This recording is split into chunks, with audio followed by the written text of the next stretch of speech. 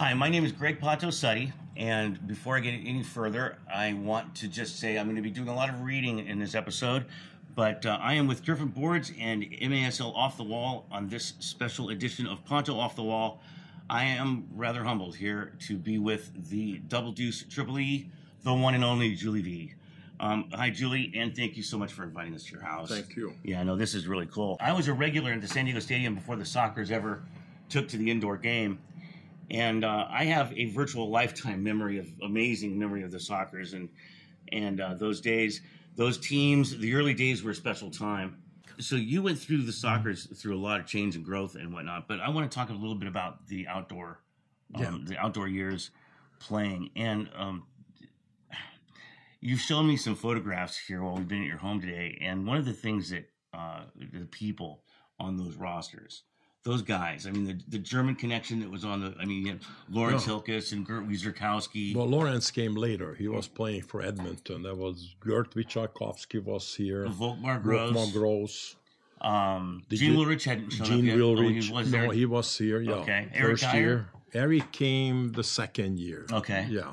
So Gene, Volkmar. First year wasn't even Volkmar because he played for Minnesota. It was Wieserkowski and Gene. Right. And there was another guy from Bayern Munich. But he couldn't play anymore. Okay. So it was 3 or 4 German because Hubert was Austrian. Right. And so they brought these guys in. We had a good team. I was going to say right off the bat. And the team was a good team. We beat people 4-0. Absolutely. And made playoffs every season. Oh yeah, four semifinals. Right. Two times Cosmos knocks us out. And one of those one of those was the soccer bowl was going to be in San Diego. Right, that's the one, yeah. And that was such a heartbreak. Yeah, but they didn't allow Eddie Coker to play in New York. I know. What was up with that? Well, they wanted to get, Lawrence was not a bad player, but wasn't close to Eddie Coker. Eddie Coker was and once Eddie got, we didn't have a center forward. Right. It was a huge loss. Right. So yeah, and it was heartbreaking because, I mean, the soccer bowl was coming to San Diego. Tampa Bay, Alan Mayer was injured. Right. I was injured. We're doing the pouring rain. You can't even see the game. Yeah. And Gary Allison is the goalie. And instead of tilting it, always trying to catch it. Okay. Well, you can't blame him. Whatever it is, it is. It drops down, knock it in. We lost. So Tampa beat us, Cosmos, and then we lost a shootout in Chicago. To the Sting. Yeah, which I blame Ron Newman on that. Oh, really? Talk about that. Well, because usually I go last with Kajak. Okay. Because we want to make sure, pressure or otherwise. So you blame him on the way he ordered the players? No, this time we said we go first. Okay. Kajak goes first, I go second. Okay. Because we have a better chance of making it. And then Ron didn't do the right thing by calling out the players who were on the bench. Okay. So if you look at that game, we make it. Kajak makes it first. I make it second. That player's missing. So we 2-0 up. Yeah. It's in the bag. Absolutely. Even if you're blind. I know. You in. Yeah. Well, we missed the next 3. And they made the next 3. Martin Donnelly shoots one. Wieserkowski got a red card from Toro because he mounted off. Yeah. He should, and then I don't know if Adi was there or Hilkes or whoever, but that was Steve Nessing from the bench and Martin Donnelly from the defense. He should have stepped on it and said these boys will shoot the penalty even if you don't want to. The Spockers weren't playing indoors at the time. No, but the MISL had started playing. They started a league, yeah, right, and they won. I think the 78-79 was their first, right. And when did you play for New York? The next year, 79-80. Okay. Because when we came back 80-81, we were the worst team in the league. Right. Indoor. Right. And then 81-82, we win the first championship. Right. You got a championship in New York, though, didn't you? Right. Okay. Who was on that team with you? Well, the ones you guys know would be Bronco, who was 18, I think. Okay. Jungle. Right. Katakali. No, Katakis wasn't there yet. He came later. George Katakalitis wasn't there. Yeah, just Jungul and was Coker on that Segota, team? Adi Coker came back with me. Okay. So we had like 3 Harsányi, the Hungarian, who was our captain here. Right. So we had 3 3 San Diego players in there. Shep Messing was in goal. Shep Messing was in goal, yes. Right. And then you came back to San Diego, and you've got the outdoor season again. Well, we started the outdoor season, and then Bob Bell decided to go indoor. Right. And that first year in San Diego, the indoor was absolute nightmare. Unspectacular, at least. Well, there's 5 people there, friends and relatives. Right. And we're thinking, what's next? I mean, this is a nightmare. And we had a pretty good team, but in the winter time, a lot of players wouldn't come back from Europe because Ron didn't want to pay. The club didn't want to pay. So the winter time, anybody showed up with the shoes could play. In the San Diego soccer. If you had a shoe, you played. And then we lost. We were dead last. I scored 40 goals because that was fun for us to play. It was nothing to play for except for fun. Well, how did you feel at that point in time? How did you feel the nature of the game suited your style of play? No, indoor was immediate. Even when I went to New York, it was immediate. It fit me like a glove. Right. I loved the indoor, but you only had 6 players here with us, and the rest were just young players or couldn't play at all. Interesting. At the first year. Right. The first championship season was in 81-82? Yes. And that was in ASL? NASL, yes. And it was the Tampa Bay Rowdies? Right. Talk about that a little bit. Yeah, we beat them here, and then we have to go back and play them there, and if we lose, then there's a mini game there. Okay. So it's kind of unfair, but yeah. We said, who cares, Right. And I was surprised that we beat them like 10-8 or something, 9-7. Was Chico Borja on that team? On Tampa Bay team. Hugo Perez was on it. Hugo Perez, that's who I was thinking of. Perez was on it, and Tattoo was on it. Tattoo was on it also. Yeah. Wow. He was already coming up. He was their best player. He had an ankle problem here. But by that time, you see, then we signed... who was on that? Nico Roman signed with us. Right. Then I remember Nico. You had Martin Wychakowski. Right. You had Nico Roman. Right. You had Volkmar Gross. Back to the German connection, yeah. Gene Wilrich. Right. You had Vidal Fernandez. Oh, that's right. Huge coming back from the Cosmos. Right. Because he couldn't play there. It was perfect for him to play with us.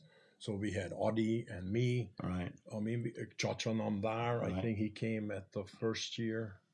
No, he was on there first year. Anyway, Steve Nessing was in the midfield.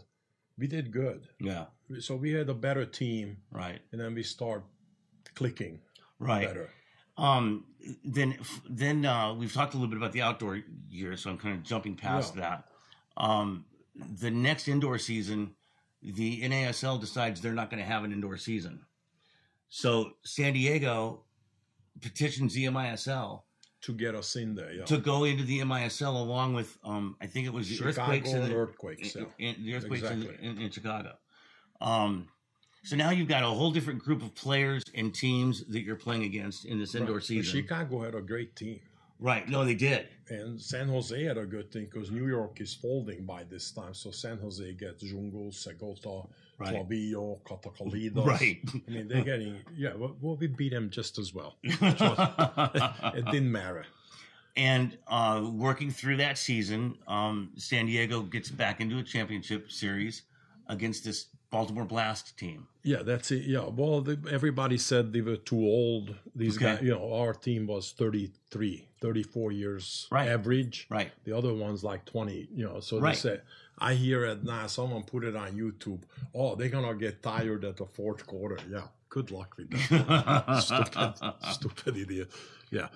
Did you see a difference in the skill level or the style of play that was going on in the MISL compared to what was going on, had been in the NASL? No, not that different. The players weren't that much better. Indoor, they just more concentrated now because some of those players never played outdoor now. They just went indoor all the time. Right. Like a St. Louis, Kansas City. Right. And don't forget the NASL clamped down, said you cannot go to other, if you're going to go, you finished here. So the players either had to be loyal to the NASL or the MISL. Interesting. So I think from American soccer point of view, a big mistake. Right. The NASL should let it go. I agree. We go outdoor. I agree. You guys do the indoor, and then work it together Absolutely. rather than Well, they try to compete. The having a NASL hissy fit. And Right. Exactly. They try to compete with Ruined it. Yeah. Ruined exactly. It. Yeah. Ruined it. And so the Baltimore Blast lose that tournament, that championship to you guys and to the San Diego Sockers. Oh, they cheated so much there. If you look at the game now with an older vision and things, it's unbelievable, the calls. I mean, if you look at the foul ratio, they're fouling like 30 times to our 6. I remember. Think about that. No, Julie, I remember being in the stands, and it's like we have to beat the team and the referees. Both of them. Yeah. It was crazy. Well, listen to this. This one I have to tout a little bit because this was, I think, one of the best indoor teams I ever played or seen. So we go play against Wichita. Excellent team. Wichita with wins. Jürgen Christiansen and yes. Brinkman. I mean, they have a great team. Yeah. And we beat them 4-3, but nobody scores in the second half. Oh, my. So think about this. Wichita semifinal. Wow. 2 quarters, no goal. Yeah. For Alan Mayer, for our defense. Right. Then Baltimore comes in. Oh, no. 4 quarters, 6-0. Shut them out. I never saw that game. Yes. I would love to say. I don't know who has it. No, it's on YouTube. I've seen it. Not the first one. Oh, the first one's the not? 6-1. I can't find it. Okay. So they say it's an accident, blah, blah, blah. Whatever. Right. The second game, we beat them 7-0. I know. Yeah, I know. So that's like 10 quarters. Of This shutout. team goes without Indoor soccer. So you have to give a credit to the defenders. No kidding. Who are even the ones who are not playing full time. Right. Are they playing at their best? Right. Right. I mean, and Alan Mayer was. and Alan Mayer is like fearless. Yeah, one he's of the crazy. best ever. I know, crazy. Yeah, and going in with his helmet head first, the whole then thing. Then we go to Baltimore. We lose 4-3 and 6-5. Right. Again, that's right. A nightmare, smaller place. That's right. Then they come here. I remember that the benches were offset too, I think. Yeah, there was a small field. I mean, they could beat anybody there, Baltimore, because it was so compact. Right. In a small field, anybody can win. Really. Right. We needed a little, but we hold our own. I mean, Sure. we only lost by 1 goal each. Right. Then we come back here, and then for 3/4 again, there is no goal. I mean, it's a phenomenal success if you look at it. It's crazy. That way. Yeah. Yes. It's crazy. And then if you look at our goal scorers, Adi Coker, 40 goals. Yeah. Cosdena, 40 goals. Right. Vidal Fernandez, 38 or 40. Right. Think of all the players who contributing here. I know. I mean, it's unreal. Yeah, it was. What a good team. I know. It was incredible. Incredible. It's not just because we won the championship. It's how you win it. Right. And, we destroyed that league. I mean, there's no doubt about it. No, and it was. We set the standard. Absolutely. And following that, then the NASL decides to have another indoor season. Another Mickey Mouse season, yeah. Right. And so they take the champions from the NASL. Yeah. Well, because you guys. Fault. It's Bob's and Ron's fault because they could have said no. Really? Yeah, they could have said we're going to go indoor, and so what? What are you going to do? Because by 84, the league collapses anyway. That's right. That's right. So what there was only going to be one more season. Exactly. Right. Yeah. I didn't play the last season because there's no reason for it. Really? Yeah. You just stuck with the indoor game. I played the indoor, although by the time you add it up, you're looking at 60, 70, 80 games. Games a year, I know. And, it takes a tremendous toll on the body. So I Right. figured if he's going to give me... Well, my luck started when Bob Bell wanted me to play indoor, outdoor, and they saw that I was pretty good at indoor. So he said, I give you a contract for $70,000, outdoor, indoor. Mind you, at those days, monies were like $30,000, $25,000, $30,000. So he said, I give you 70, outdoor, indoor, and then you're a free agent. So the first year we, crappy completely. The second year we win the championship, and I'm a free agent. So it's a lock of the. Then Kenny Cooper comes. And he offers $150,000. No kidding. Oh yeah, that was big money then. I guess Bernie was the owner who owned the New York Arrows before that. I used to sit with Bernie looking at tapes with him. Wow. He was a good owner because he wanted to learn. Right. He had the passion, and he bought New York and Baltimore. So what kept you from going to Baltimore? Baltimore. I Look around. I went through Baltimore with a car one time, and I said I'd rather die. I was forced to play in there, but gee. Oh, man. No, I mean, I would have done well with Baltimore. Sure. And Kenny, English, hopeless, couldn't understand anything in indoor. He was one of those English. He was a goalkeeper for Ron Newman. That's right. In I know. Dallas. I know. Yeah. So what he knows about indoor. Right. We played against them. He played Houston. I can't remember Houston. Yeah. And they kicked the ball from the start into the corner. And our player, they took it off. 1-0. Next, kick it back. So this is what his strategy was. Gotcha. Because that's all they knew. That's right. Run and kick and. So in the final NASL indoor season, the Sockers go to their championship, play the Cosmos. Yeah, what a nightmare! I mean, we beat them here with ease and everything, and then you go there and there's like 500 people. I know. Yeah, nobody's there. Well, they just could. What was the 70,000 used to come to the games all the time? The place was rocking. Exactly. Yeah. So indoor they didn't sell it well. They couldn't care less. The NASL was falling apart. That's why I fault Ron and Bob, because they could have said out. Right. They just stick with indoor from then on. What do you need? Was there something to do with being what am I trying to say? An allegiance to the North American Soccer League, or was there a contractual obligation? I have no idea, honestly. You have to talk to someone who knows these things. I don't know what they had, but they could have very well said, we're not going indoor. Right. Pay the fine or just quit. Because the next off season from the indoor game was the last outdoor season of the NASL. Correct. Yeah. Then we go back in indoor again. And now then you went in with the Strikers and the Sting and the Sockers going into the MISL permanently. Yes. And just make it and just make that happen. Yeah. The last season was a nightmare. I think they lost I think Steve was playing here by then, Jungu for the outdoor, Zoli. That was his first year here. Right. And then he started indoor. This is when, so they finished with the NASL. It's gone. And Bob Bell wants to go in the MISL, but guess what? The MISL says, now you're going to have to pay. Right. Because we have a lot of teams now. Right. And so they said, you're going to have to pay $350 or $250,000 up front. He doesn't have the money. So I just signed a 4-year contract, no cut, no trade.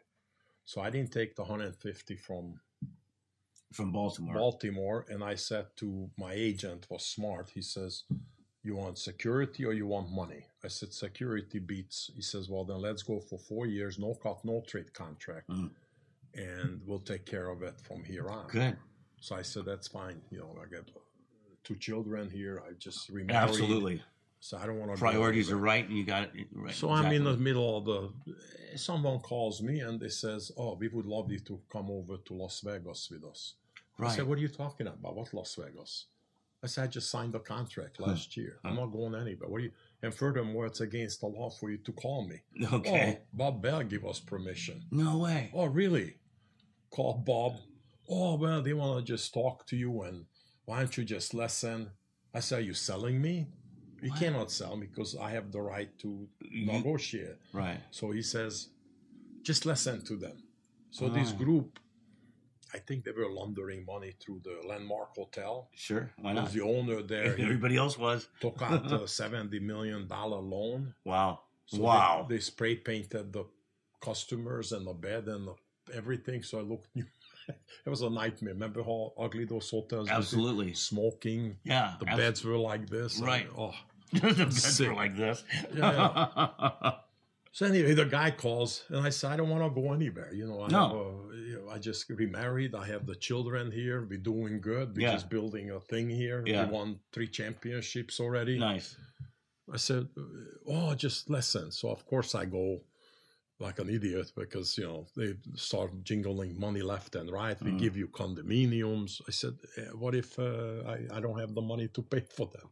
Then we could talk about some more. Anyway, the long story, my agent says, let's just ask for $180,000. The average salary is like $35,000.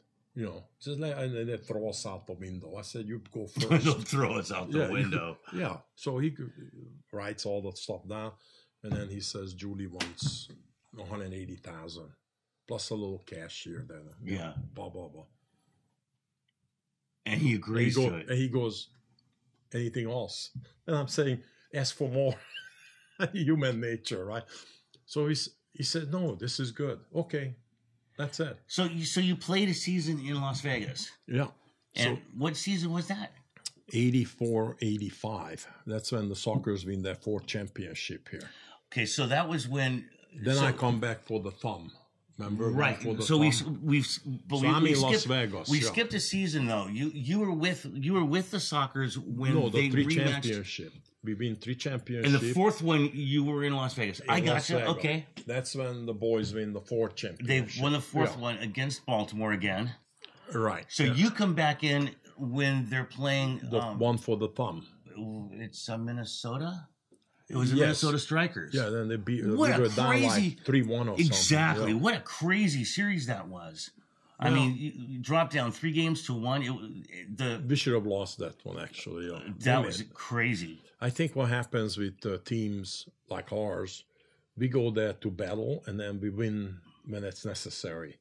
Right. And then they got used to this. By the other teams, they think they 3-1 up. It's an easy game. Right. We get it. Right. And then we beat them 3 times in a row. And was it? They should have won that game. No kidding. That's the coaches and the players' fault. There's no doubt about it. We weren't that much better at that moment. Yeah. But because I don't know what their mindset, whatever. Well, I remember the player on the Strikers I recall was their goalie. I mean, Tino Lettieri. With the parrot. With the parrot on the side there. He's still talking to him, yeah. I heard that he's senile someplace, so he's talking to the parrot. He was flamboyant though. He was fun. Yeah. He was good for the game. Yeah, he sure was. With Vancouver. Yeah, exactly. He tried to hit the parrot just out of spite. But it was good because he brought extra to the game. Everybody brought something. It was necessary. Yeah, it was fun. Absolutely. You were there for 2 more seasons after that. Yeah, but wait. So Bob Bell sells. So he gets $350,000. Oh, that's right. He sold the team. Yeah, but no. That comes later. So he gets $350,000 for me alone. Then he gets another $250,000 for Ellen Mayer, Wychajkowski. Think about it. Jerry O'Kane, Martin Donnelly. And the money disappears. He was a charlatan at the end. Wow. I have my agent looking for him for $150,000. No kidding. Oh, yeah. Later on, he took a lot of people out. I know 2 of them for sure. Oh, that's... Yeah, it was a charlatan. And then he sells the team. Right. Right after that for $1 million or something, because we have 10 new owners coming in at 200 or 500 right. apiece. It was an ownership group. I don't remember who's in it. Well, Rifkin, we just checked out with 20-30 million for Pepsi or Coca-Cola. Then you had Ron Fowler, distributor. Leon Parma, another distributor. So we have like 8 to 10 of these big guys. So they ask us for a dinner. So I'm sitting across with them, and I'm trying to pitch an idea to say the players are getting old. Right. Maybe a little job or something so we could continue. Right. Nothing, dead blank. So I went to the bathroom and pissed off right away. I said, "You're done with these Bob, guys." Where did you go? I said they didn't even care who everybody was here. Right. It's not about me or anything. It's about how you're going to maintain a living where you don't, like Cosdania. Right. Or Gene Villerich or me for that matter. Right. I said, why not create a club where we can work within the club, do the clinics, absolutely, do the camps. Absolutely. They just couldn't care less.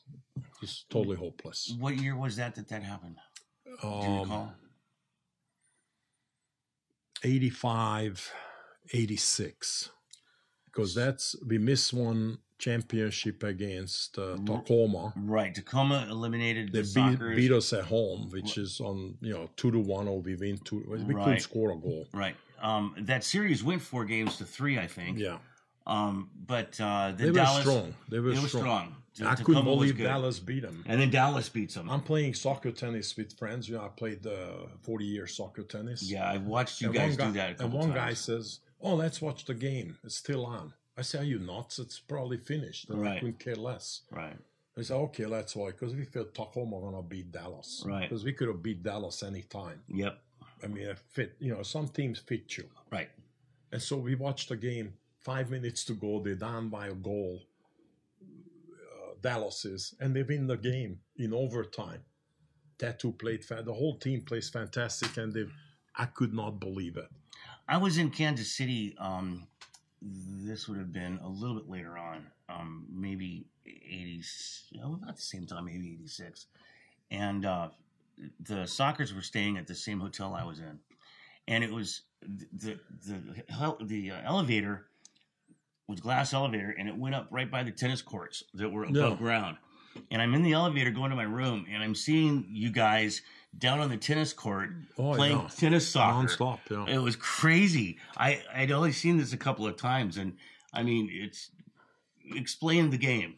Well, you play just like tennis rules. You serve across. Except for it's not 1-on-1. It's like 5-on-5 or something. No, 2-on-2 or 1-on-1. Oh, okay. Well, at that time, you probably just saw the team warming up. Right. Usually just 2 pairs. Okay. And then you have 1 touch each. Wow. So once the ball hits you, it falls down, it's finished. Right. So it has to come the first bounce, and then you set up your partner. Okay. A fantastic game. It teaches the kids more than any coach in 5 years. It was. I'm just kind of going. It's technical. I'm just kind of going. Of course. I mean, of course. Oh yeah. 1-on-1. Yeah. And even now with Zoli, if I get him spruced up and everything, nobody can beat us. Really? Are you kidding me? These boys from the Sockers, we spank him like a baby.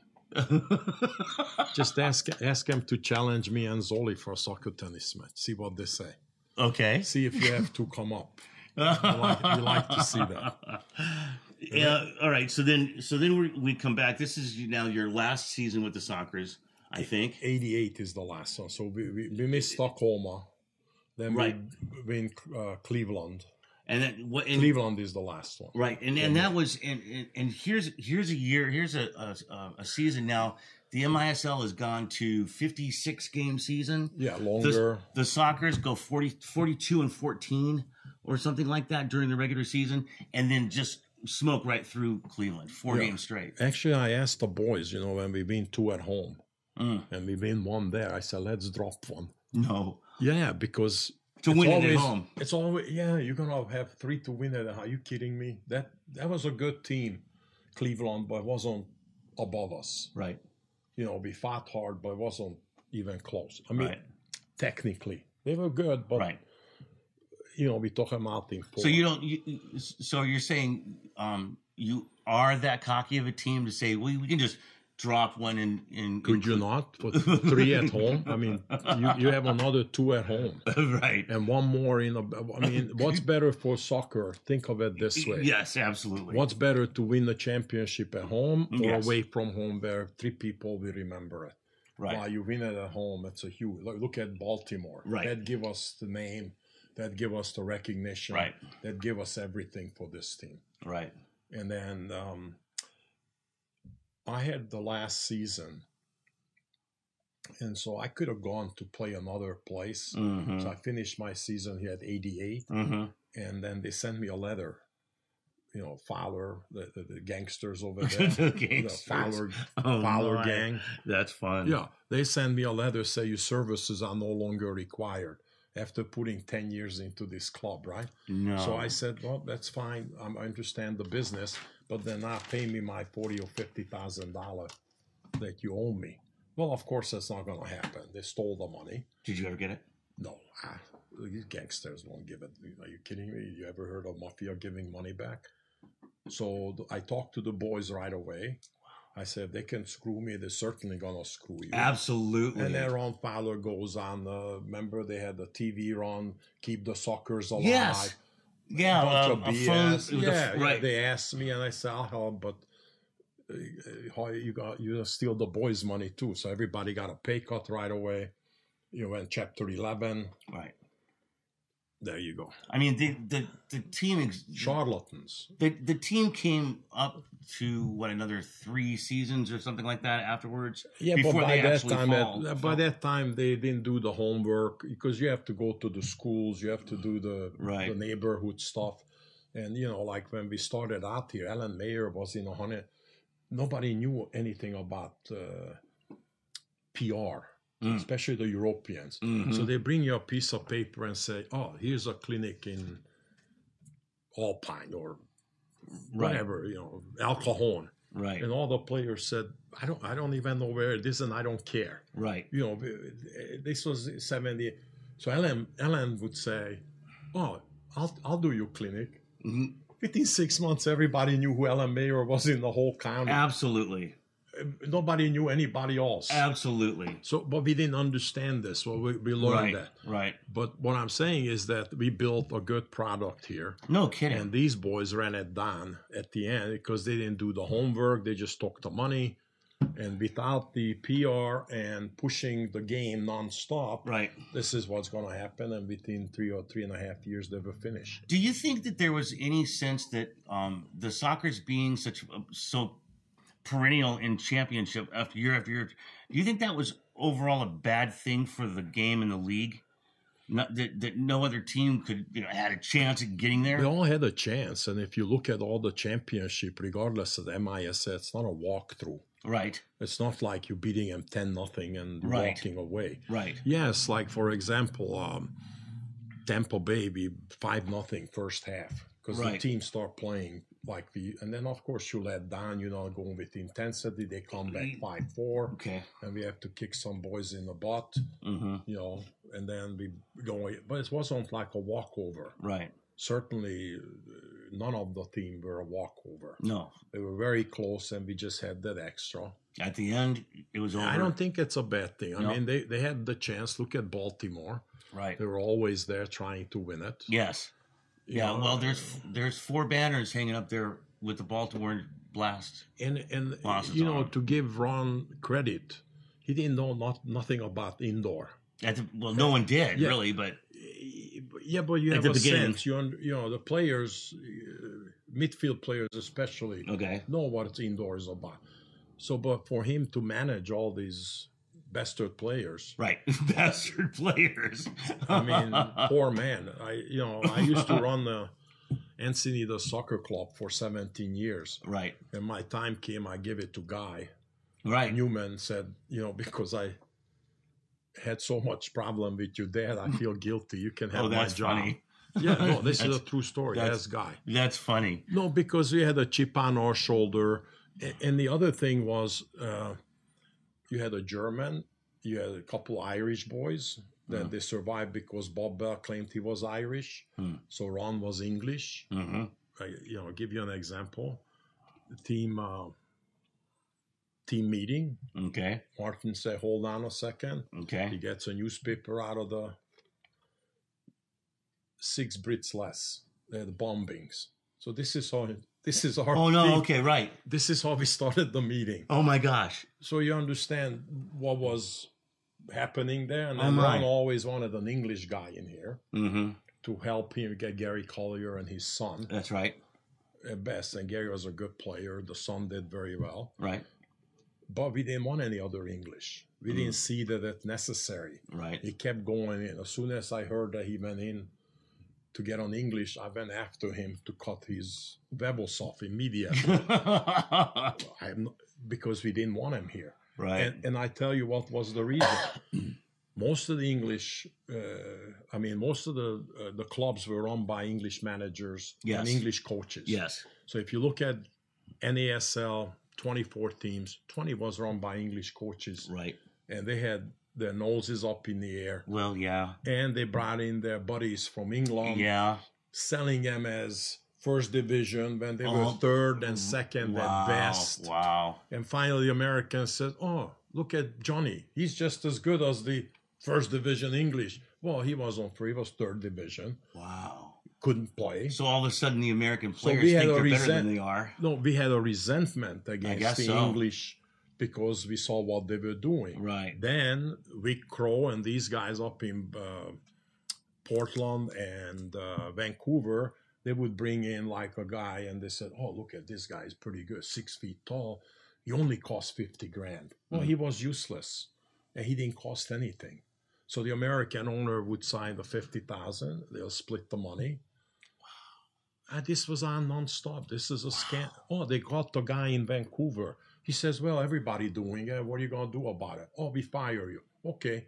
But he already walked away with hundreds of that. So that's why we resented the English, because they stole everything. Right. As coaches and managers. Right. You know, they backed each other. But at the same time, they never developed an American player.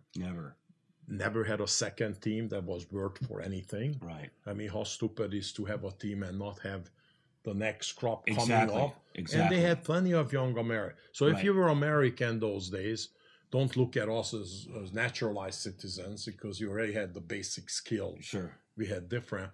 But if you look at those American boys, either you were a goalie or a fullback. Mm-hmm. Classic example, Ty Keogh, who came from the university, decent midfield player, maybe at American standard, but he played left fullback and he hated it.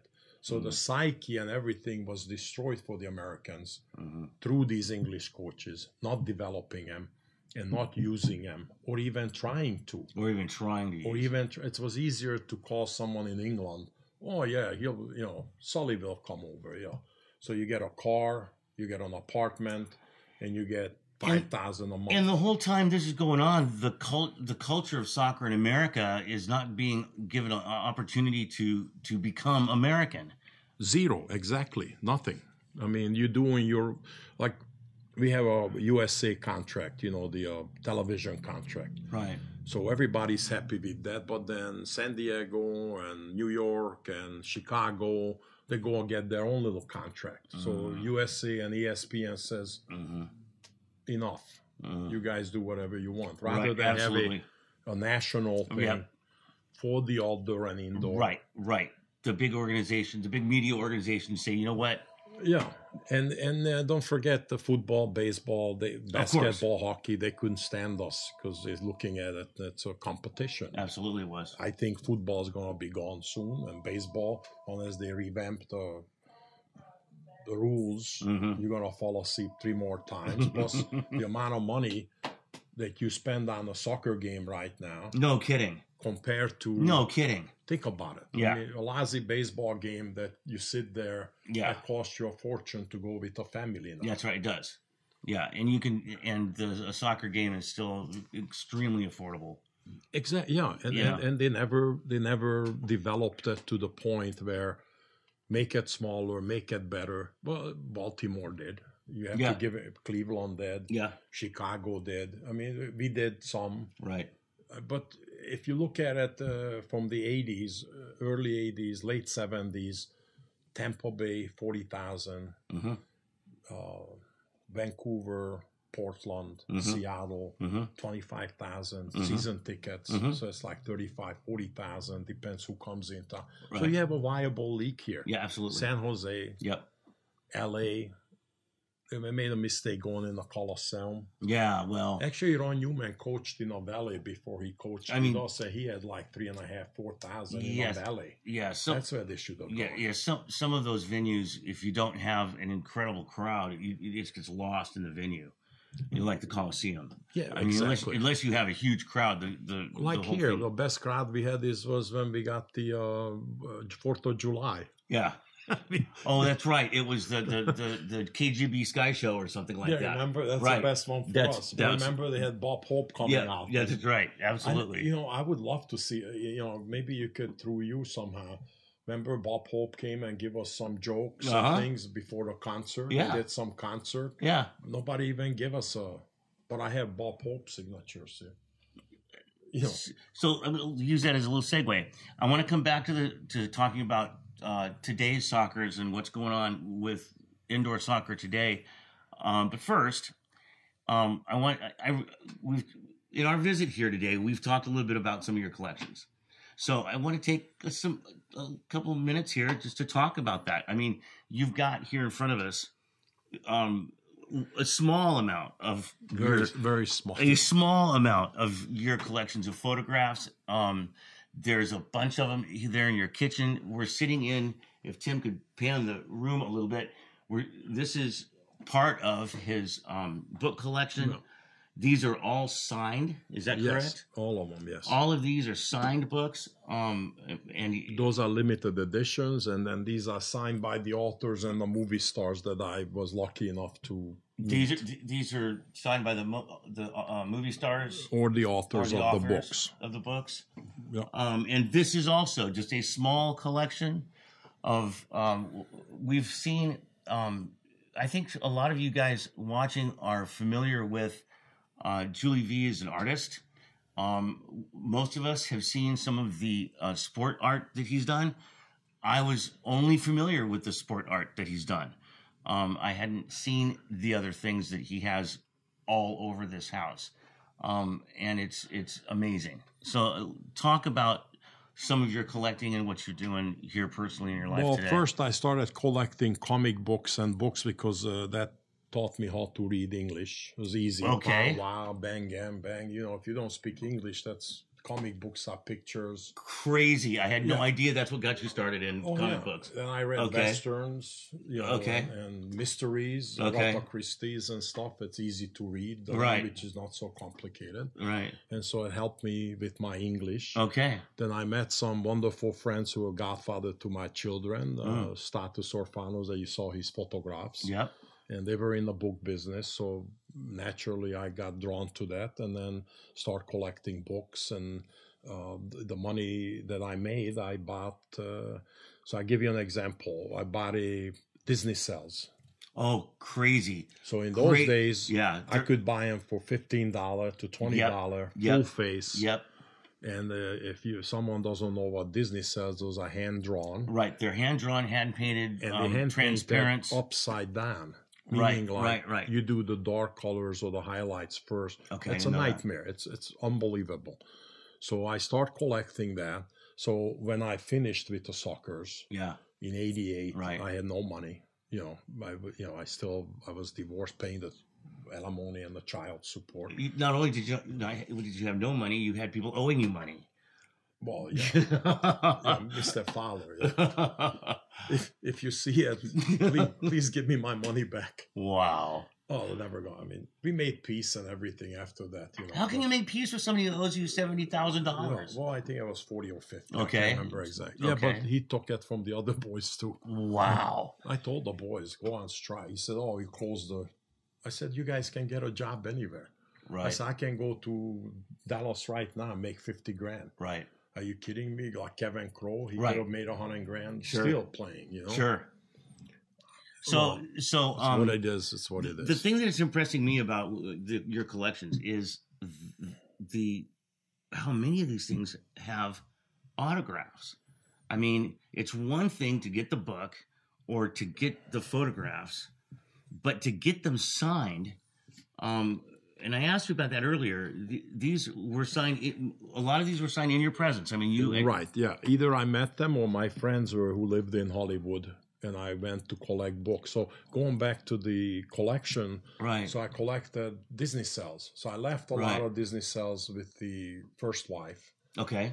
With the children, saying, well, when the time comes, you could sell it and give it to the kids. Then I started my own collection. Oh, wow! Because I found the source and. This guy had them for $15 to $20. You couldn't. No kidding. You could not possibly not have it. Wow. So the long story, I sold at like 80 grand. So these are you're talking about original Disney cells. Yes. From. I have. So I'll show you one some later. These are from the animated movies that they did. Yes, like Sleeping Beauty or something. Yeah, everybody. Yeah. Wow. The earlier, like for example, if you're looking at. Pinocchio, or the Seven Dwarfs, right? Snow White. They used to wash off the mylar with acetone, and because the plastic was more valuable. No way! So they would do this early artwork. One in the 38, 39. I had no idea. They would wash it and then reuse it. So there are very few of them left. I would say so. Yes, and then later on. Like the Xerox comes in the 70s with Pongo, what is that, with the dogs? when they eat the spaghetti together. Oh yeah. It's, Lady in the Tramp. Yeah, exactly. So by that time they Xerox him, but until then everything is hand drawn, and then on the other side they start painting it backwards. This is extraordinary. Wow. Yeah. So that helped me to pay for some of the bills. I never was the player who's gonna go out buy a new car or whatever, and a lot of players in athletics, they grow up poor or uneducated, and they get a lot of money. Look at what happens right away. They lose it. Right. They take into the cleaners, buy mommy a house, and then after that they get caught. There is no money. Right. Yeah, it's hopeless. Right. So I put it into collectibles that I cared for. Nice. Not because they're gonna go up in value, but once someone signs, like anything, it has a value to it. Sure. How many times that person gonna sign it? Right. Julie, when the Sockers started back up in 2009, 2010, you apparently had decided or were compelled anyway to be part of the color commentation. You picked up a microphone. Yeah. I remember that. You picked up a microphone and you were helping Craig Elston. Yeah, Craig was good. Yeah, right. They said be positive. I said the other team leads 6-0. What are you going to be positive about? But I thought it was really cool how Phil Salvaggio reached out to make connections to a lot of the original Sockers. Yes, I think they did a good job. They're still doing a good job, and I have to credit John Cantera who got him back into the arena. Right. He did a fantastic job because that company would not gonna let us back in. Well, my son and I enjoyed the Del Mar venue. It was fun, but it's not. Yeah, it was Bush League, really. I mean, cold. The wind came in, and remember the rain was coming in. The boys could die on the.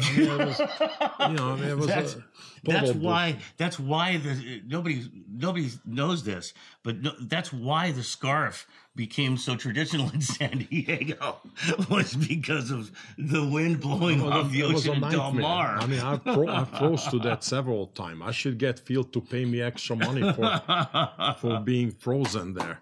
Yeah, that was nice, but it wasn't my cup of tea. Right. Other players can do it better than I can. And in the PASL, it was a fun start, but there's been a lot of growth.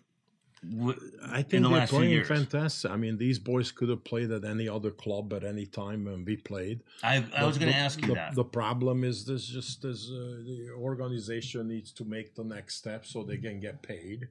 Right. These boys, the fans need to know that these boys are playing their hearts out. They're not making a lot of money. Right. We were lucky to catch that one. That's right. And I know because I worked and played. Yes. For nothing also. So I understand that these boys come out and do the job. What do you think the problem is with the people, the number of people in the stands? What do you think it is that's keeping the Sockers friends? I mean, come on, the San Diego Gulls are selling out down there right now, and the San Diego Sockers are bringing 4,000 in on a good day, in a venue that holds 12. Well, they get the best dates. Number one. They did. And they have the National Hockey League behind them. Okay. Advertisement and everything else. Right. The club has to do everything on their own, travel arrangements, and there's not a big, I don't think they have a big sponsor yet. They're doing the best they can compared to when they started out with. I mean, but there's a history with the San Diego Sockers. I mean, and yet still. Yeah, but they walked away a lot of times. You remember we finished the season, then I think the Anciro family, Mexican family, came in to say, we're going to continue. Mm-hmm. But they didn't want to put money in it. Mm-hmm. I remember when Quinny coached for them, I think, yes, at first. Yeah. And that lasted for a couple of years. Well, and then it folded mid-season. They went away. They didn't pay the bills. Mm-hmm. And then Dave Altamar picked it up. Mm-hmm. Then promptly lost like $4 or $5 million bucks. Mm-hmm. And I don't know how they arranged that one. The players' salaries weren't a lot. I think they were. So one of my theories is that because of leagues and teams coming and going so ridiculously in indoor soccer, that the fan out there and major news media too are just not willing to make the investment. Yeah, it could be. I don't mean financial investment. Yeah, but we tapped into the pulse. We were blue collar. My parents worked all their life. Most of the boys, Martin grew up at Falls Road, right in Belfast. They were bombing each other. Yeah. I mean, you're looking at our lineup, and they were all blue collar, and we resonated with the people. Right. Now that they walked away with the Onceros, Quinny coached, and the Altamar came back with Quinny again. They're building it up again. Right. And then after 3.5 years, they went defunct again. Right.